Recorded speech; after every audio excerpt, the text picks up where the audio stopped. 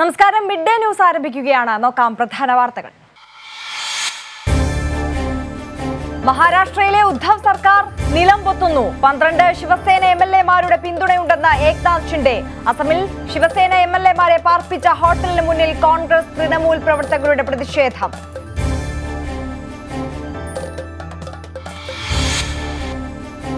മഹാരാഷ്ട്രയിൽ നടക്കുന്നത് കേന്ദ്ര പിന്തുണയോടെയുള്ള കുതിര കച്ചവടമെന്ന് സീതാറാം യെച്ചൂരി. മഹാരാഷ്ട്രയിലേത് ജനാധിപത്യത്തിന് അപമാനകരമായ സംഭവങ്ങളെന്ന് എം പി രാജേഷ്. അഭയാക്കൊലക്കേസ് പ്രതികളായ ഫാദർ തോമസ് കോട്ടൂരിനും സിസ്റ്റർ സെഫിക്കും ജാമ്യം. ശിക്ഷ നടപ്പിലാക്കുന്നത് ഹൈക്കോടതി നിർത്തിവെച്ചു. പ്രതികൾ 5 ലക്ഷം രൂപ കെട്ടിവെക്കണം. സംസ്ഥാനം വിടരുതെന്നും പ്രതികൾക്ക് നിർദ്ദേശം.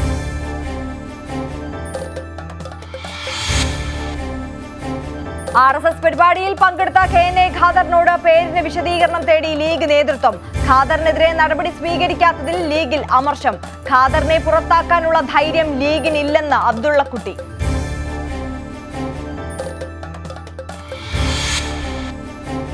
രാജ്യത്ത് കോവിഡ് വ്യാപനം അതിരൂക്ഷം. 24 മണിക്കൂറിനിടെ 13,000-ലധികം കോവിഡ് കേസുകൾ. പ്രത്യേക അവലോകന യോഗം വിളിച്ച് കേന്ദ്രം.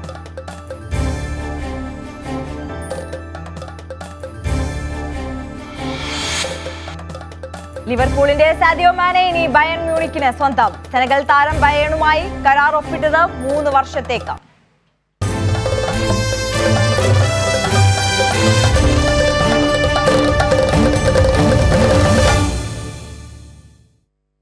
മഹാനാടകമോ കുതിരക്കച്ചവടമോ?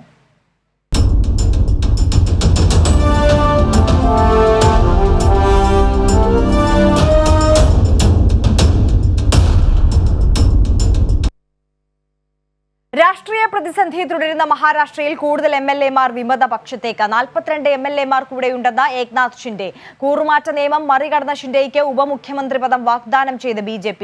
വിമതർ താമസിക്കുന്ന റാഡിസൺ ബ്ലൂ ഹോട്ടലിന് മുമ്പിൽ കോൺഗ്രസ് തൃണമൂൽ പ്രവർത്തകരുടെ പ്രതിഷേധം.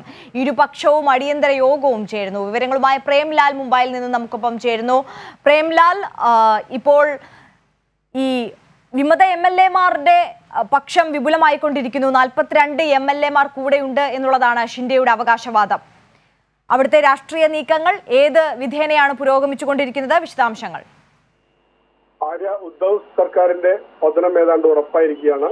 ദേവേന്ദ്ര ഫഡ്നാവിസിന്റെ മലബാർ ഹില്ലിലെ വസതി പ്രധാന ശ്രദ്ധാകേന്ദ്രമായി മാറിക്കഴിഞ്ഞു. നിതീഷ് റാണി അടക്കമുള്ള പ്രമുഖ നേതാക്കളടങ്ങുന്ന എംഎൽഎമാർ ഫഡ്നാവിസിന്റെ വീട്ടിലേക്ക് ഒഴുകിയെത്താൻ തുടങ്ങിയിരിക്കുകയാണ്. ഇനി BJPയുടെ നീക്കമാണ് രാജ്യം ഉറ്റുനോക്കുന്നത്. അതേസമയം BJPയുടെ പ്രധാന നേതാക്കൾ ഷിൻഡെ ക്യാമ്പിലെത്തിയും ചർച്ചകൾ സജീവമാണ്. എന്നാൽ 20ഓളം എംഎൽഎമാർ തിരികെ എത്തുമെന്നാണ് ശിവസേന MP സഞ്ജയ് റാവുത്ത് ഇപ്പോഴും പറയുന്നത്. നിലവിലെ കണക്കനുസരിച്ച് 16 എംഎൽഎമാർ മാത്രമാണ് ഉദ്ധവിനോടൊപ്പമുള്ളത്. നിലവിൽ ഷിൻഡെ ക്യാമ്പിൽ 42 എംഎൽഎമാരുടെ പിന്തുണയുമായി ഹോട്ടലിൽ എത്തിക്കഴിഞ്ഞു എന്നാണ് അറിയാൻ കഴിഞ്ഞത്. ഇതിൽ 39 ശിവസേന എംഎൽഎമാരുണ്ട്. അതുകൊണ്ട് തന്നെ കൂറുമാറ്റ നിയമത്തിന്റെ കടമ്പ ഷിൻഡെ മറികടന്നിരിക്കുകയാണ്. 4 സ്വതന്ത്ര എംഎൽഎമാർ ഹോട്ടലിലെത്തിയതായ വിവരങ്ങളാണ് അറിയാൻ കഴിഞ്ഞത്. NCP നേതാവ് ശരത് പവാർ ഉദ്ധവ് താക്കറെ സർക്കാരിന്റെ പിന്തുണ പ്രഖ്യാപിച്ചിട്ടുണ്ട്. വിമത എംഎൽഎമാർക്ക് പവാർ അന്ത്യശാസനം നൽകിയതായ വിവരങ്ങളും പുറത്തു വരുന്നുണ്ട്. ഇതിനു മുമ്പ് 2006-ലാണ് ശിവസേന പിളർന്നത്. അന്ന് രാജ് താക്കറെ ശിവസേനയിൽ നിന്ന് പടിയിറങ്ങി പുതിയ പാർട്ടി രൂപീകരിച്ചെങ്കിലും കാര്യമായ രാഷ്ട്രീയ ചലനങ്ങളൊന്നും ഉണ്ടാക്കാൻ രാജിന് കഴിയാതെ പോയത് ചരിത്രമാണ്. ഇന്ന് ഹോട്ടലിലെത്തിയ മുൻ മന്ത്രി ദീപക് സവേർക്കർ, ശിവസേനയുടെ ഒരു മുതിർന്ന നേതാവാണ്. ദീപക് സവേർക്കർ പറയുന്നത് നിലവിൽ 40 എംഎൽഎമാർ ഹോട്ടലിലുണ്ടെന്നും കൂടുതൽ എംഎൽഎമാർ വന്നുകൊണ്ടിരിക്കുകയാണെന്നുമാണ്. BJPയുമായി സഖ്യം പുനഃസ്ഥാപിച്ച ശിവസേനയെ വീണ്ടും ഭരണത്തിൽ വരുമെന്നും ദീപക് പറഞ്ഞു. തിരികെ പോയ എംഎൽഎമാർ ഉടനെ തിരിച്ചെത്തുമെന്നാണ് ദീപക് അവകാശപ്പെടുന്നത്. ഉദ്ധവ് താക്കറെയോട് രാജിവെക്കാൻ ആരും ആവശ്യപ്പെട്ടിട്ടില്ലെന്നും മുഖ്യമന്ത്രിയായി തുടർന്ന് BJP സഖ്യം പുനഃസ്ഥാപിക്കാനാണോ ആവശ്യപ്പെട്ടതെന്നുമാണ് ദീപക് പറയുന്നത്. അതേസമയം ശിവസേന വിമതർ താമസിക്കുന്ന ഗുവാഹട്ടിയിലെ റാഡിസൺ ബ്ലൂ ഹോട്ടലിന് പുറത്ത് ഇന്ന് രാവിലെ മുതൽ തൃണമൂൽ കോൺഗ്രസും വൻ പ്രതിഷേധമാണ് നടത്തിയത്. തൃണമൂൽ കോൺഗ്രസിന്റെ അതേസമയം ഈ മടങ്ങിവരവിനായി 20 എംഎൽഎമാർ താല്പര്യം പ്രകടിപ്പിച്ചു എന്നാണ് ശിവസേന നേതാവ് സഞ്ജയ് റാവുത്ത് ഇപ്പോൾ പറയുന്നത്. അതുമായി ബന്ധപ്പെട്ട വിവരങ്ങൾ എങ്ങനെയാണ്? തീർച്ചയായും അത് ശരത് പവാറിന്റെ ഇടപെടലാണ് അതിനൊരു കാരണമായി ചൂണ്ടിക്കാണിക്കാവുന്നത്. ശരത് പവാർ ഇവർക്കൊരു അന്ത്യശാസനം കൊടുത്തിട്ടുണ്ട്. ഇന്ന് വൈകിട്ടോടെ അതിന്റെ തീരുമാനം അറിയാൻ കഴിയുമെന്നാണ്. ശരത് പവാർ ഇപ്പോഴും മറാഠയിലെ ഒരു ശക്തനായ നേതാവ് തന്നെയാണ് ശരത് പവാർ. അതുകൊണ്ട് തന്നെ ശരത് പവാറിന്റെ ഈ ഇടപെടൽ എത്രത്തോളം ഗുണം ചെയ്യുമെന്നുള്ളത് ഇന്ന് ഉച്ച കഴിഞ്ഞ് നമുക്ക് അറിയാൻ കഴിയും. 20 MLA മാർ തിരിച്ചു വരികയാണെങ്കിൽ സ്ഥിതിഗതികൾ തകിടം മറിയുന്നൊരു മട്ടായിരിക്കും. അതുകൊണ്ട് തന്നെ കണക്കുകളുടെ ഈ കളികളുടെ ഒരു യഥാർത്ഥ ചിത്രം നമുക്ക് ഒരു 2-3 മണിയോടുകൂടി മാത്രമേ അറിയാൻ കഴിയുള്ളൂ. തീർച്ചയായും പ്രേംലാലാണ് വിവരങ്ങൾ നൽകുന്നത്. നേരത്തെ സൂചിപ്പിച്ചതുപോലെ തന്നെ ഈ മടങ്ങി വരവിനായി 20 MLA മാർ താല്പര്യം പ്രകടിപ്പിച്ചതായിട്ടാണ് ശിവസേന നേതാവ് സഞ്ജയ് റാവത്ത് പറയുന്നത്. ഇതുമായി ബന്ധപ്പെട്ട MLA മാർ തന്നെ വിളിച്ചതായും സഞ്ജയ് റാവത്ത് അവകാശപ്പെടുന്നുണ്ട്. ബൈറ്റിലേക്ക്. आणि हा पक्ष अद्याप मजबूत आहे आणि उद्धव ठाकरे यांच्या नेतृत्वाखाली पक्ष मजबूत आहे. 4 आमदार, अजून कोणी 2 खासदार, 2 नगरसेवक गेले म्हणजे पक्ष गेला असं नाही होत. आणि हे का गेले आहेत सोडून याची कारणं लवकरच समोर येतील. तरीही त्या सगळ्यांची चर्चा सुरू. अजूनही त्यातले काही लोक आमच्या संपर्कात येत आहेत. आम्हाला कसं जबरदस्तीनं नेलं आहे तिकडे. आता आज 2 आमदारांची आमच्या पत्रकार परिषद आहे, नितीन देशमुख आणि कैलास पाटील. ते तुम्हाला सगळी कथा सांगतील. अशा प्रकारे किमान 17 ते 18 आमदार हे भारतीय जनता पक्षाच्या कब्जामध्ये आहेत. मी भारतीय जनता पक्ष हा शब्द वापरतो कारण त्यांच्या कारस्थानाशिवाय भाजपा शासित राज्यात വിഷ്ണു തലവൂർ കൂടി ചേരുന്നുണ്ട് ഇതുമായി ബന്ധപ്പെട്ട കൂടുതൽ വിവരങ്ങൾ നൽകുവാനായി. വിഷ്ണു, വിമതപക്ഷം വിപുലമായിക്കൊണ്ടിരിക്കുകയാണ്. 42 MLA മാർ കൂടെ ഉണ്ടെന്നുള്ളതാണ് ഏക്നാഥ് ഷിൻഡെ അവകാശപ്പെടുന്നത്. അതേസമയം ഇപ്പോൾ സഞ്ജയ് റാവത്ത് പറയുന്നത് 20 MLA മാർ തിരികെ വരാനുള്ള താല്പര്യം കൂടി പ്രകടിപ്പിച്ചിരിക്കുന്നുവെന്ന്. സമഗ്രമായ വിവരങ്ങൾ. തീർച്ചയായിട്ടും ആര്യ, ഇപ്പോഴും ഒരു രാഷ്ട്രീയ അനിശ്ചിതത്വം മഹാരാഷ്ട്രയിൽ തുടരുന്നുണ്ട്. ഇന്ന് ഒരു ഉദ്ധവ് താക്കറെ സർക്കാർ രാജിവെച്ചേക്കോ അല്ലെങ്കിൽ പുറത്തേക്ക് പോകുമെന്നുള്ള സൂചനകൾ കൂടി പുറത്തു വരുന്നുണ്ടെങ്കിൽ പോലും സഞ്ജയ് റാവത്ത് ഉൾപ്പെടെയുള്ള നേതാക്കൾ പറയുന്നത് ഈ വിമത MLA മാരിൽ പലരും ഇവരുമായിട്ട് സംസാരിക്കുന്നുണ്ട്, ഇവരുടെ കൂടെയുള്ളവരാണ് എന്നതാണ്. ഒരു ഫ്ലോർ ടെസ്റ്റ്, അതായത് ഒരു വിശ്വാസ വോട്ടെടുപ്പിലേക്കൊക്കെ പോകുന്ന സാഹചര്യത്തിൽ അത് എല്ലാവർക്കും മനസ്സിലാകുമെന്നതാണ് സഞ്ജയ് റാവത്ത് ഒരു പ്രതികരണം നൽകിയിരിക്കുന്നത്. പക്ഷേ പുറത്തു വരുന്ന റിപ്പോർട്ടുകൾ അനുസരിച്ചാണെങ്കിൽ ഉദ്ധവ് താക്കറെ സർക്കാർ പുറത്തേക്ക് തന്നെ പോവുകയാണ്. കാരണം നിലവിൽ 42ഓളം MLA മാരുടെ പിന്തുണയുണ്ട് എന്നതാണ് ഷിൻഡെ ഒരു അവകാശവാദം മുന്നോട്ട് വെച്ചിരിക്കുന്നത്. ഇതിൽ ഇന്ന് രാവിലെയാണ് 3 MLA മാർ കൂടി ഷിൻഡെ ക്യാമ്പിലേക്ക് എത്തിയത്. അതിനിടെ ആസാമിലും വലിയ രീതിയിലുള്ള ഡെവലപ്മെൻറ്റ്സ് നടക്കുന്നുണ്ട്. ആസാമിൽ BJP മന്ത്രിമാർ ഇവർ ഈ വിമത MLA മാർ നിൽക്കുന്ന ഹോട്ടലിലേക്ക് വരികയും കൂടിക്കാഴ്ച നടത്തുകയും ചെയ്യുന്നുണ്ട്. ഏറ്റവും പ്രധാനമായിട്ട് ഒരു സർക്കാർ രൂപീകരണത്തിലേക്ക് പോയി കഴിഞ്ഞാൽ ഏതൊക്കെ തരത്തിലുള്ള ഒരു സമവായം വേണം എന്നതിനെക്കുറിച്ചാണ് BJPക്കകത്ത് ഇപ്പോൾ ചർച്ചകൾ പുരോഗമിക്കുന്നത്. ഷിൻഡെക്ക് പുറത്തു വരുന്ന വിവരങ്ങൾ അനുസരിച്ചുകൊണ്ട് ഏക്നാഥ് ഷിൻഡെക്ക് ഉപമുഖ്യമന്ത്രി സ്ഥാനവും മറ്റുള്ള വിമതർക്ക് അതുപോലെ തന്നെ പ്രധാനപ്പെട്ട സ്ഥാനങ്ങളും നൽകിക്കൊണ്ടൊരു സർക്കാർ രൂപീകരണത്തിലേക്ക് പോകാം എന്നതാണ് BJP കണക്കുകൂട്ടലുകൾ. അതോടൊപ്പം തന്നെ BJPയെ സംബന്ധിച്ച് ഒരു മുഖ്യമന്ത്രി സ്ഥാനം വിട്ടുകൊടുത്തുകൊണ്ട് സർക്കാർ രൂപീകരിക്കാൻ കഴിയുകയില്ല എന്നതാണ് അവർ മുന്നോട്ട് വയ്ക്കുന്ന ഒരു നിലപാടെന്ന് പറയുന്നത്. അതുകൊണ്ട് തന്നെയാണ് ഇപ്പോഴും പല തലത്തിലുള്ള അനിശ്ചിതത്വം മഹാരാഷ്ട്രയിൽ നിലനിൽക്കുന്നുണ്ട്. അതിൻ്റെ ഇപ്പോൾ ഷിൻഡെ വിഭാഗം ശിവസേന തന്നെ പിടിച്ചടക്കാനുള്ള നീക്കങ്ങളാണ് നടക്കുന്നത്. അതായത് ഔദ്യോഗിക ചിഹ്നവും പാർട്ടിയുടെ പേരും അവകാശവാദമായി ഇതിനോടകം തന്നെ ഷിൻഡെ പക്ഷം അതിനൊരു അവകാശവാദം ഉന്നയിച്ചു കഴിഞ്ഞു. അങ്ങനെയെങ്കിൽ പിന്നീട് വലിയ തരത്തിലുള്ള പ്രശ്നങ്ങളിലേക്കായിരിക്കും ശിവസേനയ്ക്ക് അകത്തു പോകുന്നത്. ഇപ്പോൾ തന്നെ ശിവസേന പിളർന്നിട്ടുണ്ട്. ഇനി ശിവസേന പാർട്ടിയും ഔദ്യോഗിക ചിഹ്നവും എല്ലാം തന്നെ ആർക്ക് ലഭിക്കുമെന്നതും നമുക്ക് നോക്കിയിരുന്ന് കാണേണ്ട ഒരു പ്രധാനപ്പെട്ട വിഷയം തന്നെയാണ്. പ്രത്യേകിച്ച് അതേസമയം ഈ ഷിൻഡെക്കെതിരെ ഈ ശിവസേനയ്ക്കുള്ളിൽ നിന്ന് തന്നെ വളരെ വലിയ രീതിയിലുള്ള ഒരു അമർഷം ഉയരുന്നില്ലേ? തീർച്ചയായിട്ടും ആര്യ, ആ ഒരു കാര്യം കൂടി പ്രധാനപ്പെട്ടതാണ്. കാരണം ഇത്തരത്തിലൊരു വിമത നീക്കം നടത്തിയ ശേഷം ഷിൻഡെക്കെതിരെ വലിയ തോതിലുള്ള പ്രതിഷേധങ്ങൾ ഉയർന്നു വരുന്നുണ്ട്. പ്രത്യേകിച്ച് ഉദ്ധവ് താക്കറെ കഴിഞ്ഞ ദിവസം വളരെ വൈകാരികമായിട്ട് ഒരു പ്രവർത്തകരെ അടക്കം അഭിസംബോധന ചെയ്ത് സംസാരിച്ച സാഹചര്യം നിലനിൽക്കുന്നു. ഒരു MLA എങ്കിലും തൻ്റെ മുഖത്ത് നോക്കി ആവശ്യപ്പെട്ടു കഴിഞ്ഞാൽ താൻ ആ നിമിഷം രാജിവെക്കാം, മുഖ്യമന്ത്രി സ്ഥാനം രാജിവെക്കാം എന്നതാണ് കഴിഞ്ഞ ദിവസം ഉദ്ധവ് താക്കറെ പറഞ്ഞത്. അതോടൊപ്പം തന്നെ ബാലാ സാഹിബ് താക്കറെയുടെ മകനാണ് ഞാൻ, അദ്ദേഹത്തിൻ്റെ സ്വപ്നങ്ങൾ യാഥാർത്ഥ്യമാക്കുകയാണ് ഞാൻ ചെയ്യുന്നത്, അതിനപ്പുറത്തേക്ക് ഒരു അധികാരത്തിനു വേണ്ടിയിട്ടല്ല നിൽക്കുന്നത് എന്നതടക്കം വളരെ വൈകാരികമായിട്ട് ഉദ്ധവ് താക്കറെ ഇന്നലെ സംസാരിച്ചതോടുകൂടി ശിവസേന പ്രവർത്തകർ ഇപ്പോൾ താക്കറയ്ക്കൊപ്പം നിൽക്കുന്നുണ്ട്. പക്ഷേ ഈ വിമത MLA-മാർ ഷിൻഡയ്ക്കൊപ്പം നിൽക്കുന്നു, പക്ഷേ ശിവസേന പ്രവർത്തകർ ഉദ്ധവിനൊപ്പം നിൽക്കുന്നു. അതിൻ്റെ വലിയൊരു ഉദാഹരണമാണ് നമ്മൾ ഇന്നലെ രാത്രി അർദ്ധരാത്രിയോടുകൂടി കണ്ടത്. കാരണം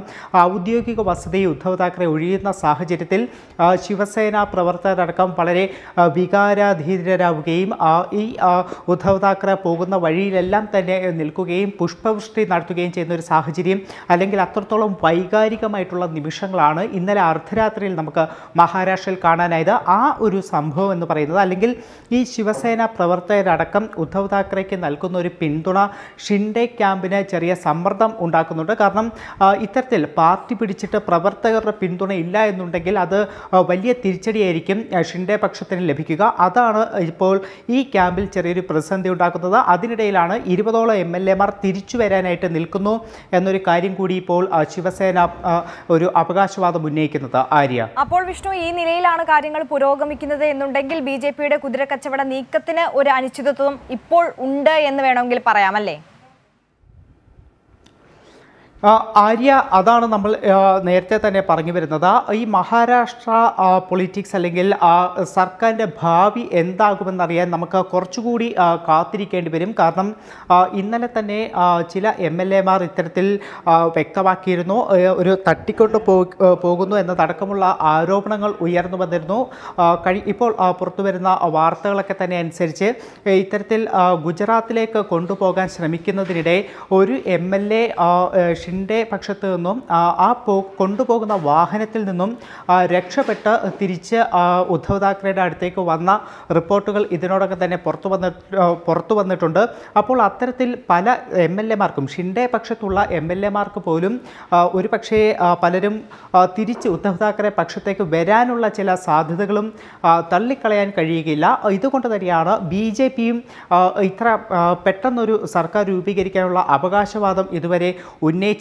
കുറച്ചുകൂടി നോക്കിയ ശേഷം, അതായത് ഷിൻഡെ പക്ഷത്തിൻ്റെ നിലപാട് വ്യക്തമായി അറിഞ്ഞ ശേഷം മാത്രമായിരിക്കും BJP-യുടെ ഭാഗത്തുനിന്ന് ഒരു നീക്കമുണ്ടാവുക. അതിനിടയിൽ സർക്കാരിൻ്റെ വിഷ്ണു തുടരുക. അതേസമയം തന്നെ ഈ മഹാരാഷ്ട്രയിൽ നടക്കുന്നത് കുതിരക്കച്ചവടം എന്ന CPIM general secretary Sitaram Yechury പ്രതികരിക്കുകയുണ്ടായി.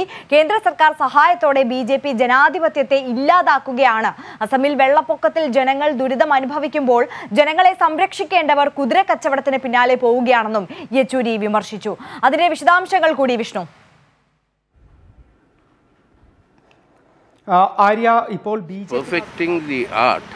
of losing elections but forming the government, that they are actually disabusing our democracy, and this is something that's not acceptable.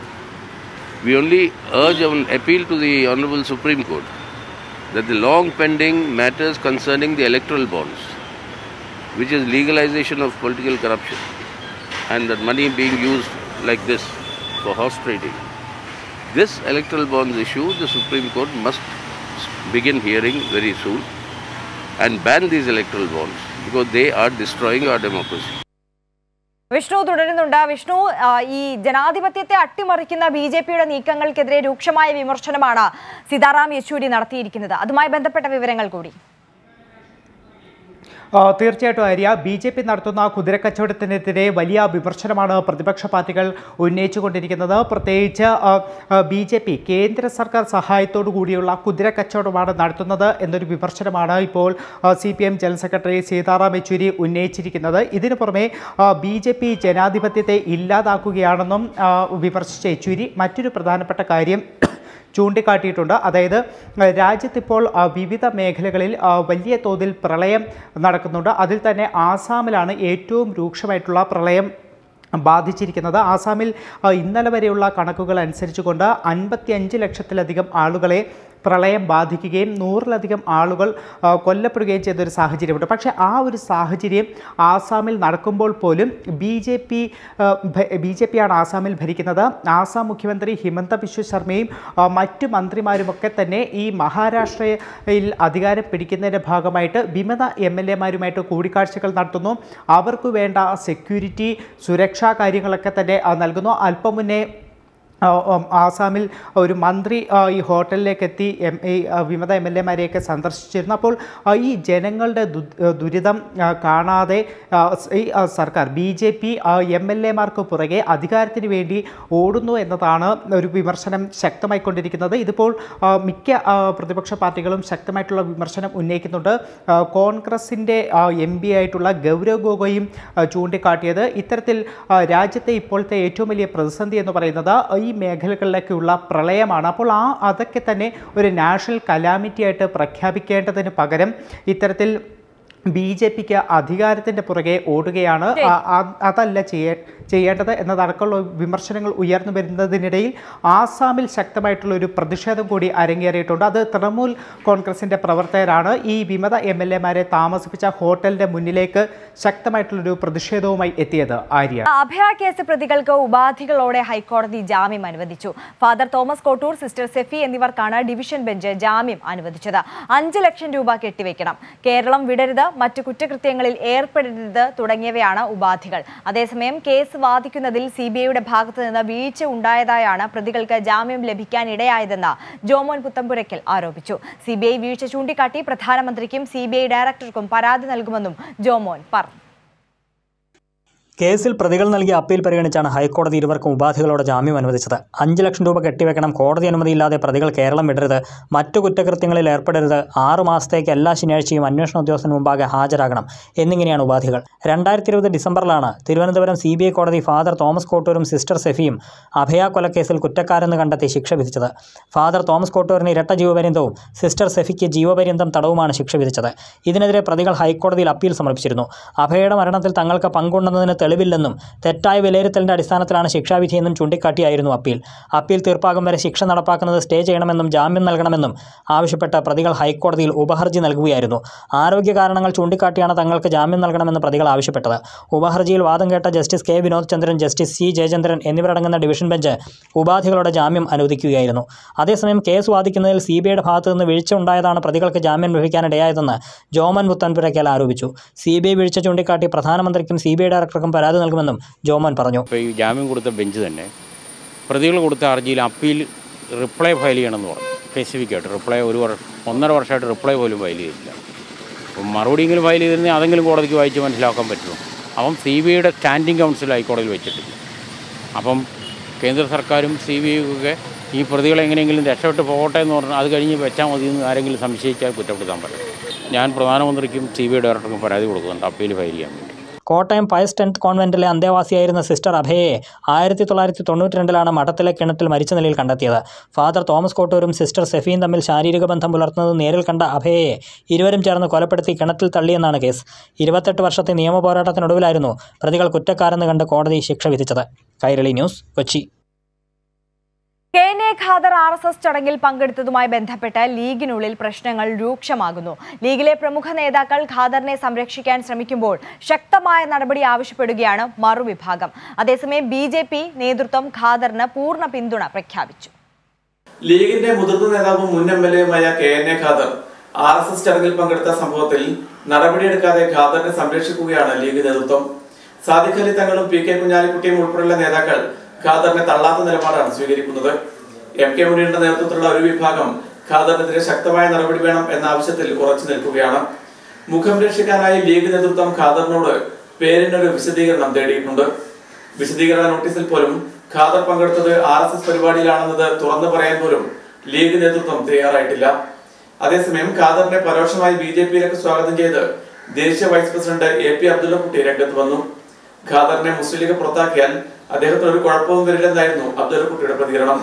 Khader ഒരു തെറ്റും ചെയ്തിട്ടില്ലെന്നും അബ്ദുള്ളക്കുട്ടി പറഞ്ഞു. KN ഖാദറിനെതിരെ ചില മുസ്ലിം തീവ്ര ഗ്രൂപ്പുകളും മറ്റും നടത്തുന്ന കുറ്റപ്പെടുത്തലുകൾ ഒരു കാര്യവുമില്ലാത്തതാണ്. വിവരവും വിദ്യാഭ്യാസമുള്ള നേതാവാണ് KN ഖാദർ.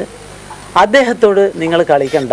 ഇവിടുത്തെ തീവ്ര ഗ്രൂപ്പുകൾക്ക് മുമ്പിൽ മുസ്ലിം ലീഗിലെ ചില ആളുകൾ മുട്ടിട്ടിഴിയുന്ന അവസ്ഥയാണ് വന്നിരിക്കുന്നത്. കേരളത്തിലെ ഒരു ലക്ഷണമൊത്ത ഒരു ദേശീയ മുസ്ലിമാണ് KN ഖാദർ.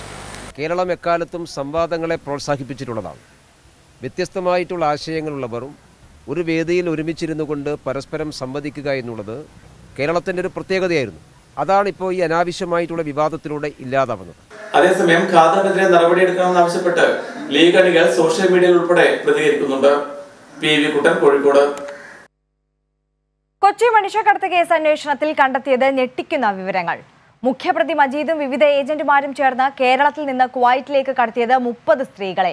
ഇതിൽ 12 പേരുമായി സൗത്ത് പോലീസ് ആശയവിനിമയം നടത്തി. അതേസമയം മുഖ്യപ്രതി മജീദിനെ നാട്ടിലെത്തിക്കാനുള്ള ശ്രമം പോലീസ് ഊർജിതമാക്കി. കുവൈറ്റിൽ നിന്നും രക്ഷപ്പെട്ടെത്തിയ തോപ്പുംപടി സ്വദേശിനി നൽകിയ പരാതിയെ തുടർന്ന് സൗത്ത് പോലീസ് നടത്തിയ അന്വേഷണത്തിലാണ് ഞെട്ടിക്കുന്ന വിവരങ്ങൾ പോലീസിന് ലഭിച്ചത്. മുഖ്യപ്രതിയും കണ്ണൂർ തളിപ്പറമ്പ് സ്വദേശിയുമായ മജീദും വിവിധ ഏജന്റുമാരും ചേർന്ന് 30ഓളം സ്ത്രീകളെ വിദേശത്തേക്ക് കടത്തിയതായാണ് കണ്ടെത്തിയത്. ഇതിൽ 12 പേരുമായി പോലീസിന് ആശയവിനിമയം നടത്താൻ കഴിഞ്ഞിട്ടുണ്ട്. ചുരുക്കം ചിലർ മാത്രമാണ് രക്ഷപ്പെട്ട് നാട്ടിലെത്തിയത്. മറ്റു ചിലർ ഇപ്പോഴും കുവൈറ്റിൽ അടിമപ്പണി ചെയ്യുകയാണ്. ചിലരാകട്ടെ ഏജൻസികളുടെ രഹസ്യ കേന്ദ്രത്തിലും കഴിയുന്നുണ്ട്. മഹാരാഷ്ട്ര, ആന്ധ്ര, തമിഴ്നാട് തുടങ്ങി മറ്റ് സംസ്ഥാനങ്ങൾ വഴിയും മജീദിന്റെ ഏജന്റുമാർ സ്ത്രീകളെ കുവൈറ്റിലെത്തിച്ചിട്ടുണ്ട്. 2 ദിവസം മുൻപ് അറസ്റ്റ് ചെയ്ത അജുമോനെ പോലീസ് കസ്റ്റഡിയിൽ ചോദ്യം ചെയ്യവേ പ്രധാന വിവരങ്ങൾ പോലീസിന് ലഭിച്ചതായാണ് സൂചന. ഇവരുടെ സംഘത്തിലെ മറ്റ് കണ്ണികളെക്കുറിച്ചും പോലീസ് അന്വേഷിക്കുന്നുണ്ട്. മജീദിന്റെ സുഹൃത്തായ കുവൈറ്റുകാരനാണ് ഏജൻസി ഉടമയായ അജുമോന് വിസ അയച്ചു നൽകിയതെന്ന് കണ്ടെത്തിയിട്ടുണ്ട്. കുവൈറ്റുകാരനും മനുഷ്യക്കടത്തിൽ പങ്കുണ്ടോയെന്നും പരിശോധിക്കുന്നുണ്ട്. അതേസമയം വിദേശത്ത് കഴിയുന്ന മജീദിനെ നാട്ടിലെത്തിക്കാനുള്ള നീക്കം പോലീസ് ഊർജിതമാക്കിയിട്ടുണ്ട്. ഇയാളെ ചോദ്യം ചെയ്തെങ്കിൽ മാത്രമേ മനുഷ്യക്കടത്തിന്റെ വ്യാപ്തി വ്യക്തമാകൂ. കൈരളി ന്യൂസ്, കൊച്ചി. നയതന്ത്ര ചാനൽ വഴി ഖുറാൻ എത്തിച്ച വിഷയത്തിൽ UAE കോൺസുലേറ്റിന് കസ്റ്റംസ് കാരണം കാണിക്കൽ നോട്ടീസ് നൽകി. സ്വർണ്ണക്കടത്ത് കേസ് അന്വേഷിച്ച അന്വേഷണ സംഘത്തിന്റെ റിപ്പോർട്ടിന്റെ അടിസ്ഥാനത്തിലാണ് നോട്ടീസ് നൽകിയത്. 1962 കസ്റ്റംസ് ആക്ട് പ്രകാരം ഡ്യൂട്ടി, പലിശയും പിഴയും സഹിതം ഡ്യൂട്ടിയുടെ 15% തുല്യമായ തുക അടയ്ക്കാമെന്ന് UAE കോൺസുലേറ്റിനെ അറിയിച്ചിട്ടുണ്ട്.